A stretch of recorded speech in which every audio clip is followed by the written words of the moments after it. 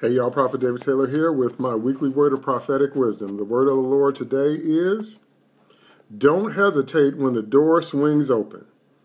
Okay, Revelation says that the Lord is the one that opens and no man shuts, and shuts when no man opens. When the Lord opens a door and you know it's from the Lord, walk through it. Run through it. Don't hesitate, because the door is not going to stay open forever. So if God gives you a chance and God makes a way, don't hem and haw, don't heebie hobbita, don't wonder, okay, but get yourself together, get your hat, get your coat, get your kids, and run through that door. Don't hesitate. Start that business, write that book, make that new connection, perform in that new venue, enjoy that new networking process, take that new job. Whatever the door is that God opens, if you know it's from the Lord, run through it. Okay, when God opens the door, don't hesitate. All right, God bless you. That's my word of prophetic wisdom this week, and I'll see you next week.